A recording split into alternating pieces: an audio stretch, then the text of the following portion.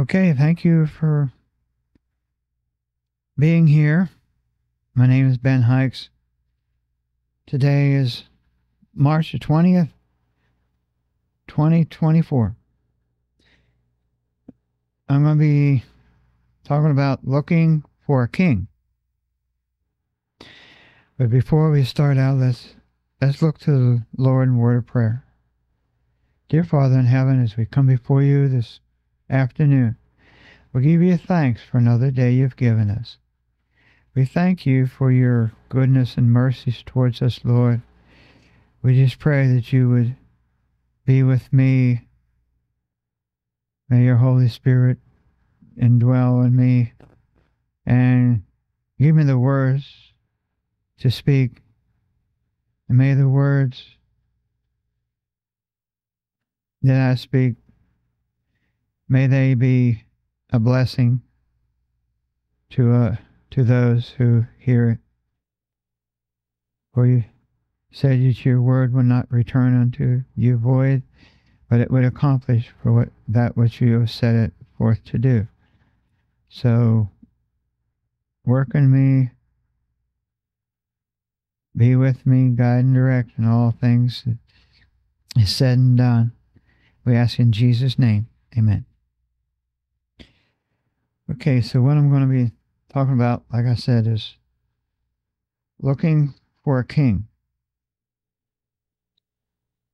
Okay, I'm going to be reading a few scriptures here, starting with Matthew 21. Matthew 21, 1 through 17. And this is when the triumphal entry. Okay, Jesus, and when they drew near unto Jerusalem and were come to Bethphage, unto the Mount of Olives, then sent Jesus two disciples, saying unto them, Go into the village over against you, and straightway you shall find an ass or a donkey tied, and a colt with her. Loose them and bring them to me. And if any man say aught unto you, ye shall say, The Lord hath need of them, and straightway he will send them. All this was done, that it might be fulfilled, which was spoken by the prophet, saying, Tell ye the daughters of Zion, Behold, the king cometh unto thee, meek, and sitting on an ass, and a colt, the foal of an ass. And the disciples went and did as Jesus commanded them, and brought the ass and the colt, and put on them their clothes, and they set him thereupon. And a great multitude spread their garments in the way. Others cut down branches from the trees and strew them in the way. And a multitude was that went before and that followed, cry, Hosanna to the Son of David. Blessed is he that cometh in the name of the Lord. Hosanna in the highest. And when he was come into Jerusalem, all the city was moved, saying, Who is this? The multitude saith, This is Jesus, the prophet of Nazareth, of Galilee.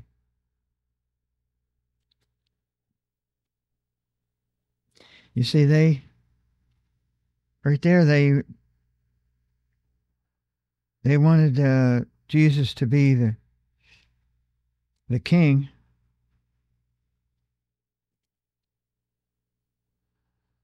Well, this doesn't mention the king yet, but in Luke, we'll probably come back to this one later.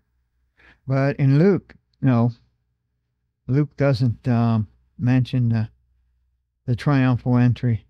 It's Mark. Mark 11. Mark 11, 1 through 11. That's the same account. I'm going to read all three.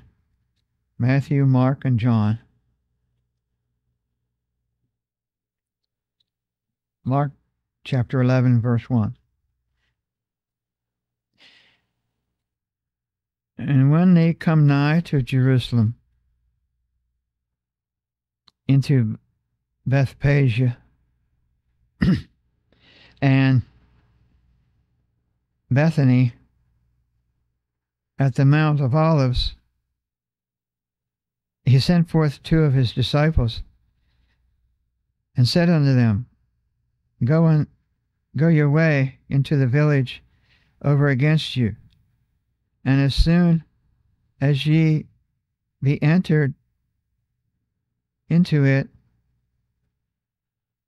ye shall find a colt tied, wherein neither man sat.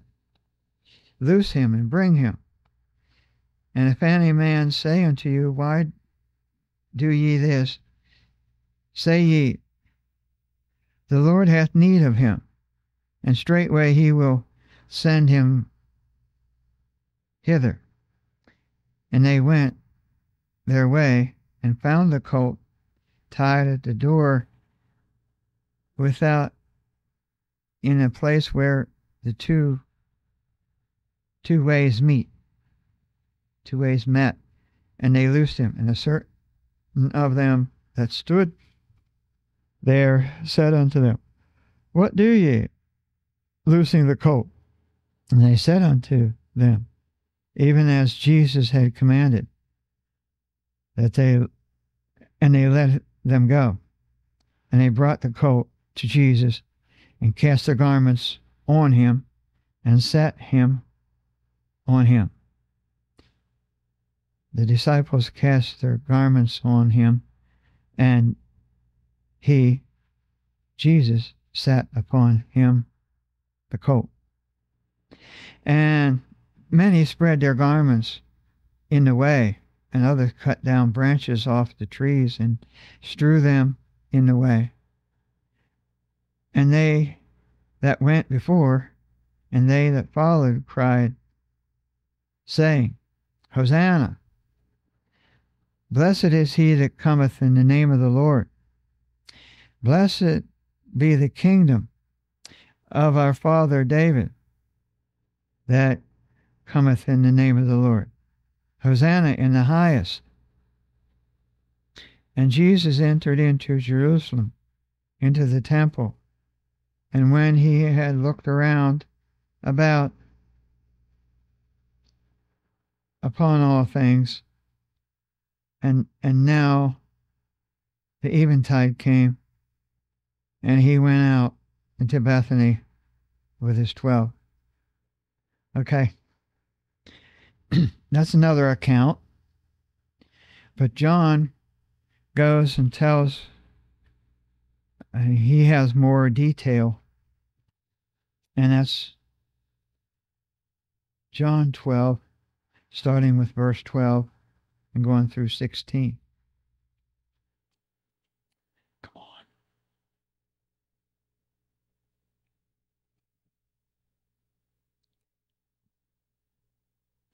John 12:12.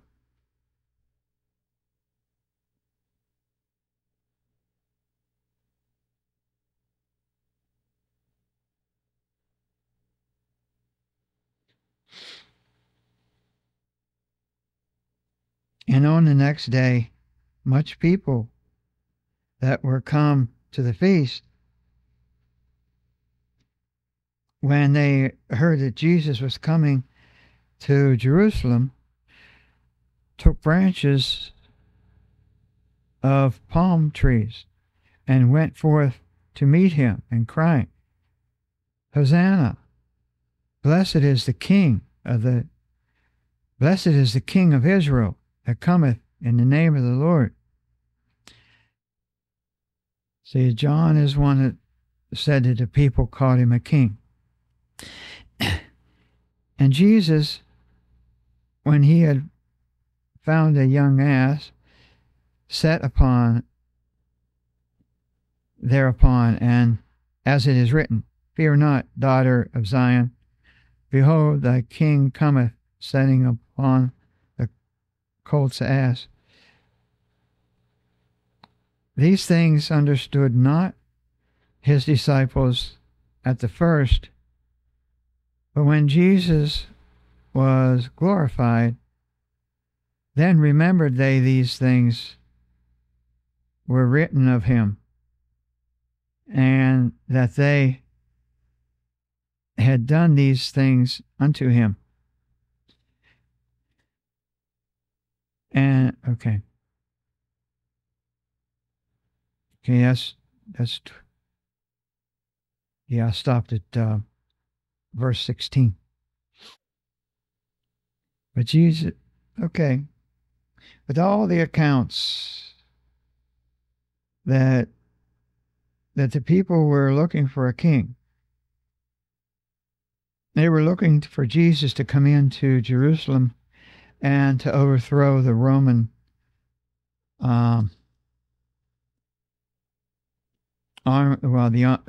occupation, and to set up his own kingdom here on earth.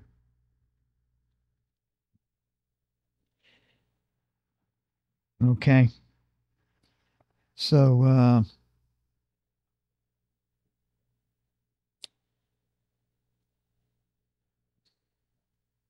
Luke 22. Luke 22, starting at verse 24.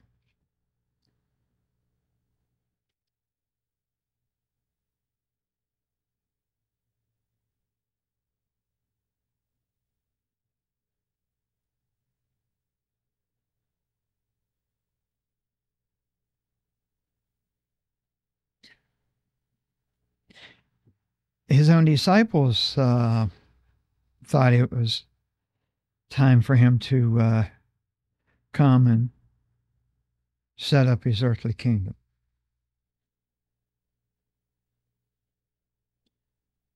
And there was also a strife among them, which of them should be accounted the greatest. And he said unto them, the kings of the Gentiles exercise lordship over them, and they that exercise authority unto them are called benefactors. But ye shall not be so.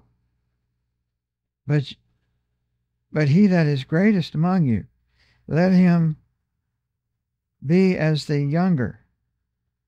And he that is chief, let him that doeth serve.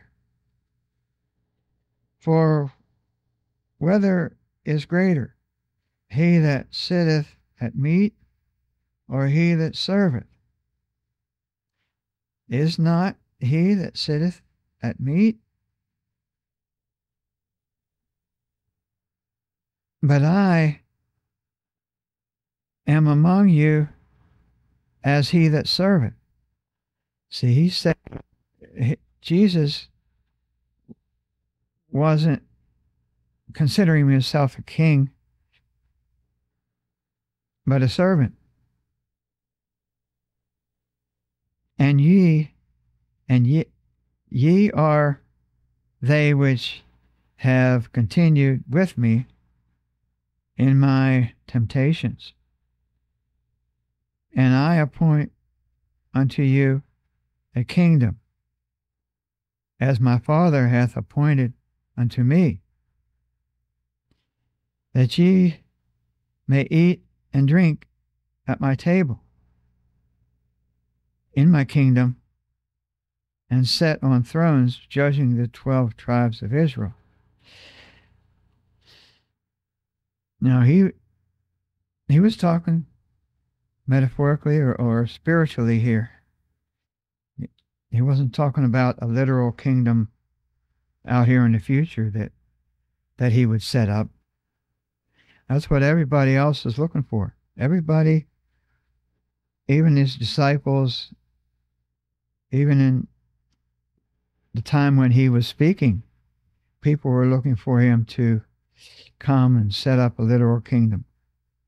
And even today, many are still looking for him to do that. But his kingdom is spiritual, not literal.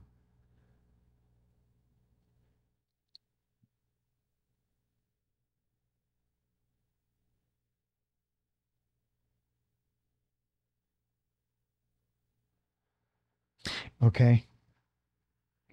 Now Matthew 26 also has something to say.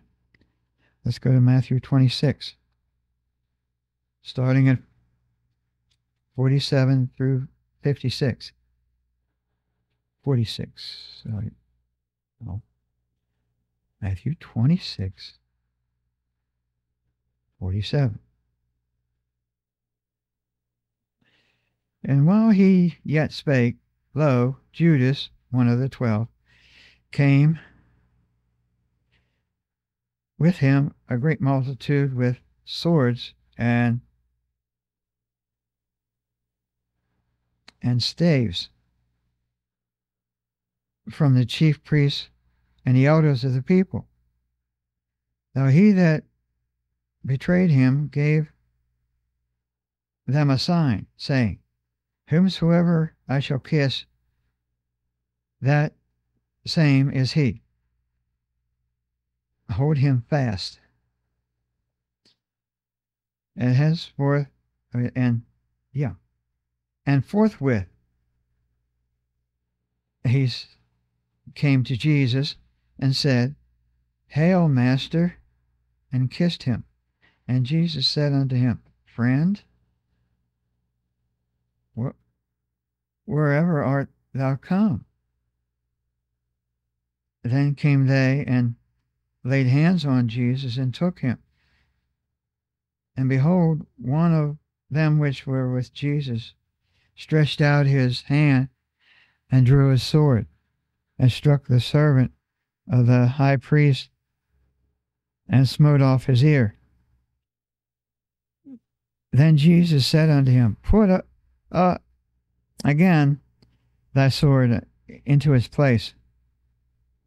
For all they that take the sword shall perish with the sword. Thinkest thou that I cannot now pray to my Father, and he shall presently give me more than 12 legions of angels? But how then shall the scriptures be fulfilled, that such it must be? In the same hour said Jesus to the multitude, Are ye come as against the thieves with swords and staves for to take me? I sat daily in the teaching in the temple, and ye laid not hold of me. But all this is done that the scriptures and the prophets might be fulfilled. Then all his disciples forsook him and fled. See, at that time, his disciples wanted to use a sword to keep him from taking him away. And we're going to see that in John 18, but we're not going to go there yet, where he said to Pilate, yeah, okay. Um, Mark Mark 14 also says the same thing. So let's read it. Mark 14.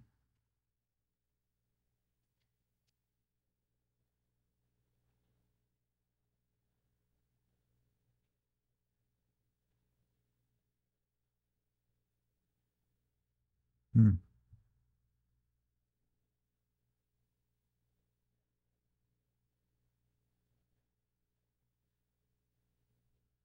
Um,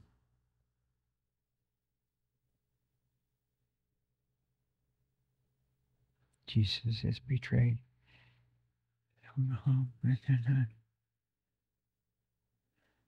Okay, I think I lost my place. 'Cause I wrote down Mark 14, but I didn't. What verse to start with? But Mark, Jesus was betrayed and tried. Okay. Maybe starting with the first verse there. After 2 days, with the feast of the Passover and the unleavened bread. Yeah, okay. The chief priests and the scribes sought how they might take him by craft and put him to death. But they said, not on the feast day, lest there be an uproar of the people. And being in Bethany in the house of Simon the leper, as he was set at meat, there came a woman having an alabaster box of an ointment and spangled, spank, okay, very, very precious. Um, and she broke the box and poured it on his head. And there were some that had indignation within themselves and said, why was this waste upon of the ointment made? Why was the waste of the ointment made? For it might have been sold for more than 300 pence and have been given to the poor. And they murmured against her. And Jesus said, let her alone. Why trouble ye her? She has brought a good work on me. For ye have the poor with you always, and whensoever ye will not, ye will, ye may do them good. But me ye have not always. Right? She has done what she could. She is good aforehand to anoint my body for burial. Um,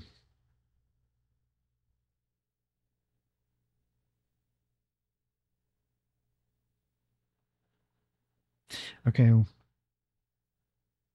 See, Jesus, Jesus knew he was what he was up against, and there's another scripture where it said that this lady that did this um, was it Mary Magdalene, or was it no? When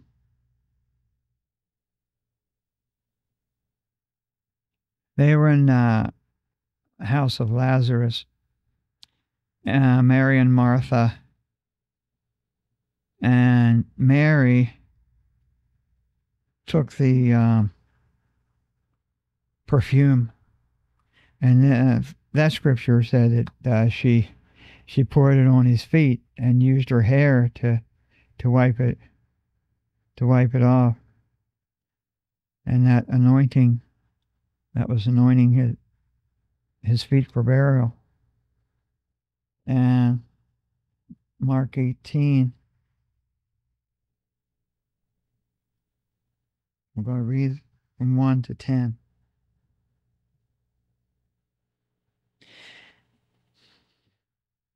And when Jesus had spoken these words, he went forth with his disciples over to the brook Cedron, where there was a garden, into which he entered, and his disciples. And Judas also, which betrayed him, knew the place, for Jesus often resorted thither with his disciples. He often went there. Judas then, having received a band of men and officers from the chief priests and the Pharisees, cometh thither with lanterns and torches and weapons. Jesus, therefore, knowing all things that should come unto him, went forth and said unto them, Whom seek ye? They answered him, Jesus of Nazareth. Jesus said unto them, I am he. And Judas also, which betrayed him, stood with them. As soon as he had said unto them, I am he, they went backwards and fell to the ground. Then asked he them again, Whom seek ye? And he said, Jesus of Nazareth. Jesus answered, I have told you that I am he. If therefore ye seek me, let these go their way, that the saying might be fulfilled, which he spoke of them which unto saving me I have lost none. Or give it unto them, okay, of them which thou givest me, I have lost none. And then Peter,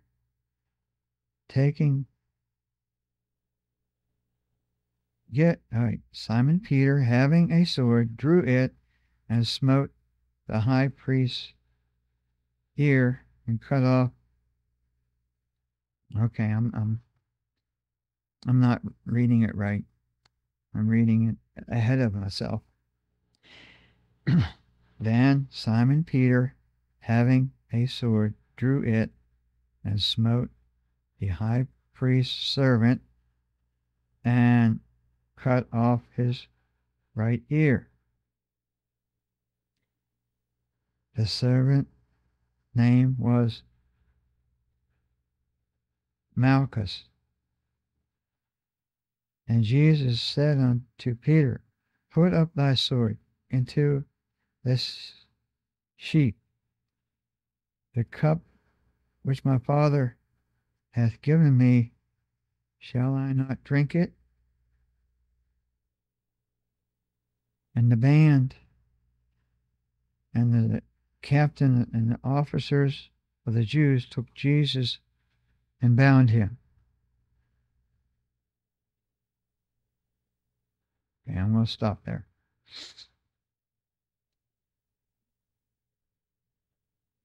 So, all the other accounts said that it was a certain disciple. They didn't mention him except for John here. John here mentioned it was Peter that had the sword. There's a place even, maybe it was in Mark. Maybe I just overlooked it. But Jesus asked if they had any swords, and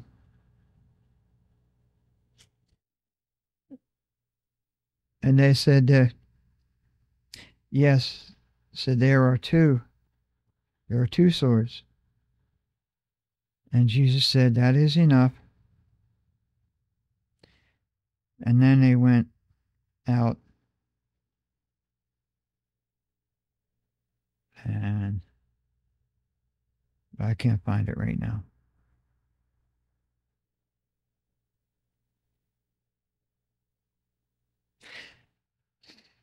But Jesus had asked if they had swords. But then again, but in John 18:36, we're still in John 18. This is when Jesus was being questioned by Pilate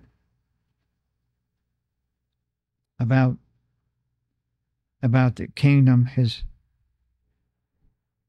what they accused him of.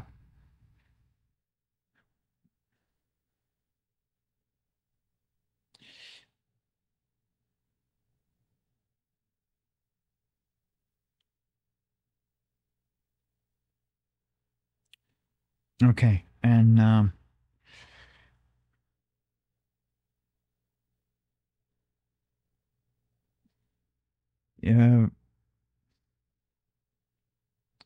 John 18:36, Jesus answered, my kingdom is not of this world. If my kingdom were of this world, then would my servants fight, that I should not be delivered to the Jews. But now my kingdom is not from hence. And Pilate therefore said unto him, art thou a king then? Jesus answered, thou sayest that I am a king.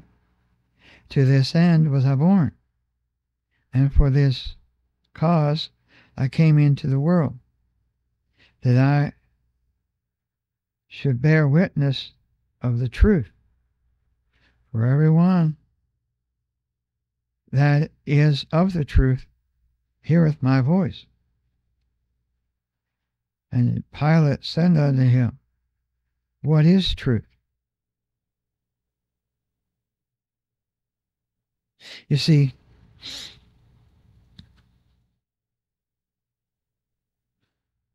they could have, and they wanted to, the disciples, they all wanted to have him come and set up his kingdom. I think that is really what Judas is maybe in the back of his mind was thinking, that if he betrayed him, that would cause the kingdom to be brought, or for Jesus to overthrow the temple guards and the chief priests and the elders and all the Pharisees, and that Jesus would set up a kingdom in Jerusalem, and also overthrow the Roman occupation. But that wasn't his purpose. As he said to Pilate, my kingdom is not of this world. If my kingdom were of this world, then my servants would fight, that I should not be delivered unto the Jews. But now is my kingdom not from thence. And then 38 says, Pilate said unto him, what is truth? See, Pilate was what they call a Gnostic, or someone that there was a sect of Greeks that debated. They always debated the newest philosophy or things. Seem like the debates we see today, where psychologists, psychiatrists, and philosophers, and they'll debate on a subject that seems to be popular, and they'll try to come to the bottom of a certain subject, and hopefully they'll debate a subject and then let it to those that are watching or listening to make up their own minds of what the outcome would be. And that's what they did. So but Pilate says, what is truth? And when he had said this, he went out again unto the Jews and said unto them, I find in him no fault at all. But ye have a custom that I should release unto you one at the Passover. Will you therefore that I release unto you the King of the Jews? And they cried. Then cried they all again,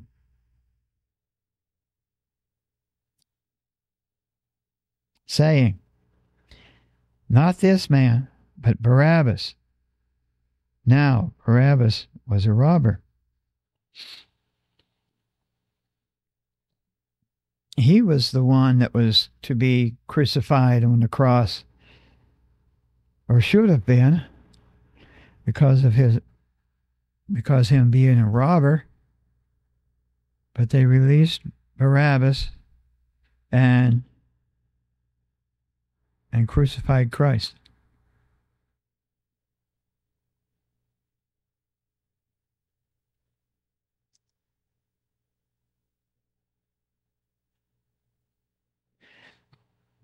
All right, Acts 1 has a thing to say about it. Acts 1 verse 6. I'm going to read verse 6 and I'll start back up at the first verse. When they therefore were come together, they asked of him, saying, Lord, wilt thou at this time restore again the kingdom to Israel? And he said unto them, it is not for you to know the times or the seasons which the Father has put in his own power, but ye shall receive power after that the Holy Ghost is come upon you, and ye shall be witnesses unto me both in Jerusalem and in Judea and in Samaria and unto the uttermost parts of the earth. Okay. Now, Luke is the writer of the Acts of the Apostles. And when he says, the former testes I have made, O Theophilus, of all that Jesus began both to do and to teach unto the day in which he was taken up, after that he, through the Holy Ghost, hath given commandments unto the apostles whom he had chosen, to whom also he showed himself alive after his passion by many infallible proofs, being seen of them 40 days, and speaking of the things pertaining to the kingdom of God. So it'd be like Paul writing to the Corinthians, which is 1st and 2nd Corinthians, and 1st and 2nd Timothy, and 1st and 2nd Thessalonians. This is Luke's second epistle, which was Luke was his first epistle, and his second epistle was the Acts, the apostles. Okay. Now we got that said. And so I'm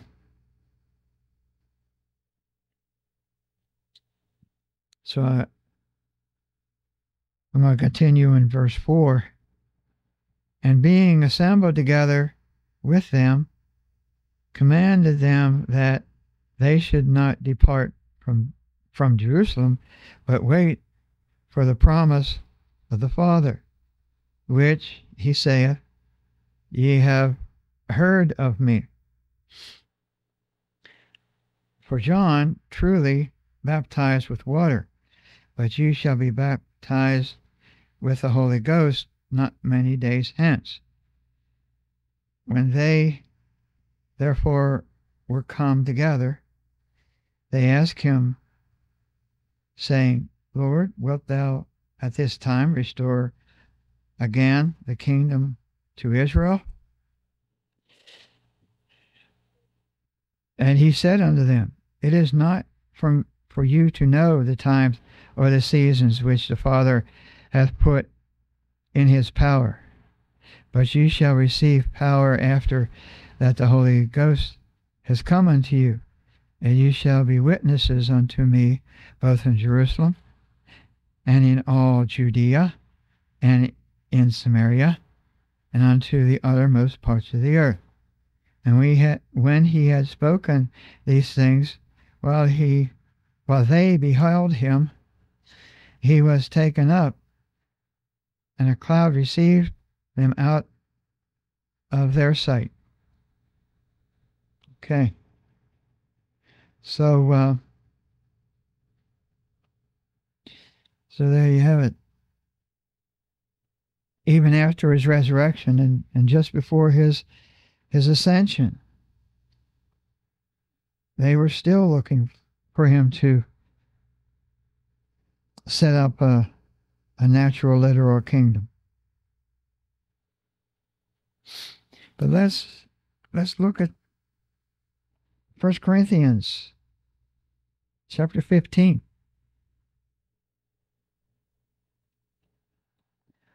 It says, the naturals did not come first, or the spiritual. The spiritual did not come first. Yeah, let's read it. 46. 1 Corinthians 15:46. Howbeit, it was not first which is spiritual. The spiritual didn't come first, but that which is natural. And afterwards, that which is spiritual.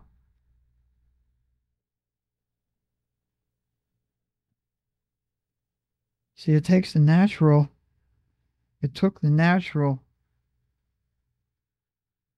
to explain the spiritual. In other words, people wouldn't understand what was being said. And still, even when Jesus was talking to Nicodemus in John 3 and explaining this, you must be born again, he was explaining the natural by the natural to explain the spiritual. And so the spiritual did not come first, but the natural. And after that, the spiritual. It did not say anything about the spiritual will ever become a return to the natural. What I'm trying to say is here that they were looking for a kingdom, and Jesus was explaining to them using the natural to explain the spiritual. He was not going to come and set up his natural, literal kingdom here on the earth. And he was trying to explain how by the natural we could understand the spiritual. So, so my question is for you to ponder, for you to think about, and if you have an answer for me, please let me know. Why are people still looking for him to return and still set up a natural, literal kingdom when he set up his spiritual kingdom in our hearts, where it says in John 4:24. John 4:24.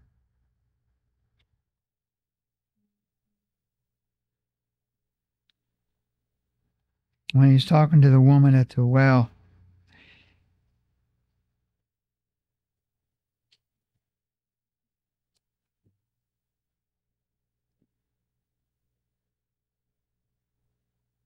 okay, let's start at 21. Jesus said unto her, well, verse 20 says,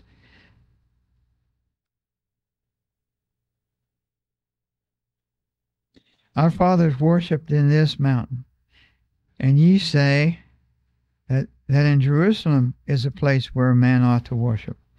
Jesus said unto her, woman, believe me, the hour cometh, when ye shall neither in this mountain nor yet in Jerusalem worship the Father. Ye worship ye know not what. We know what we worship, for salvation is of the Jews. But the hour cometh, and now is, when the true worshippers shall worship in spirit and in truth. For the Father seeketh such to worship him. God is spirit,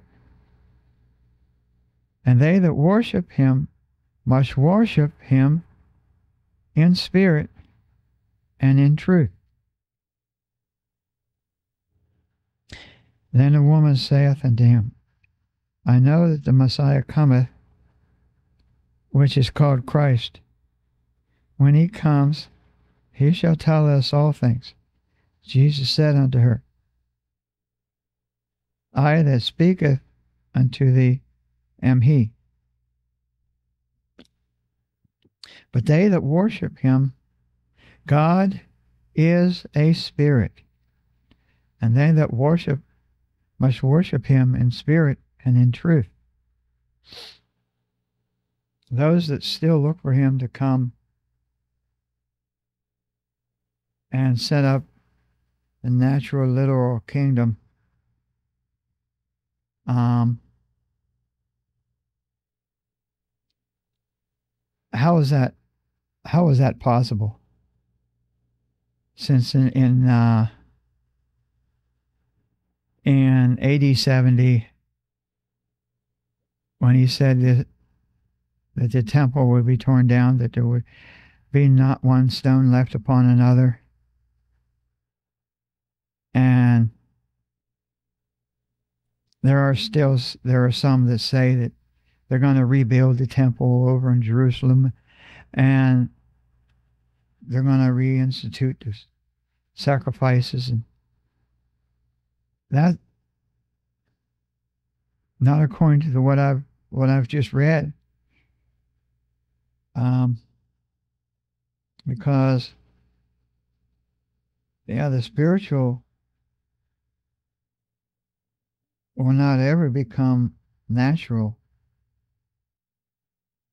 It was the spiritual has not come first, but the natural, and then after that the spiritual.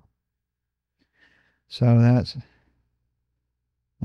Palm Sundays come up this Sunday, and then after that is Easter, and so I just pray that you receive something out of this message today. I'm not trying to go against what other people teach. My desire is to know the truth. For if you know the truth will set you free. So let's close in a word of prayer. Dear Father in heaven, as we come before you to close this message, we just pray that you would be with us all. I know this may be hard for some people to understand or accept, but during this time, during this Easter time, the time that Jesus went into the temple, went into Jerusalem, his triumphal entry, to be our King, our Savior, our Lord, our Redeemer, and our Passover Lamb, to bring unto us salvation. May we always remember that. For all, even those in the back there, they wanted a literal king to reign over them. But we have a king. He is our spiritual king in our spiritual kingdom.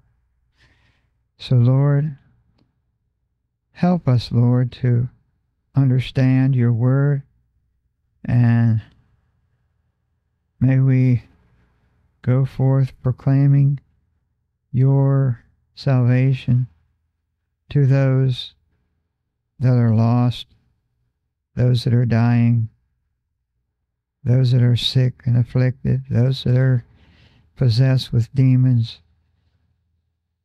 Help us to be, with your power, to be servants in your kingdom. Now we ask that you lead, guide, and direct in all things that we would say and do. And we ask it all in Jesus' precious name. Amen.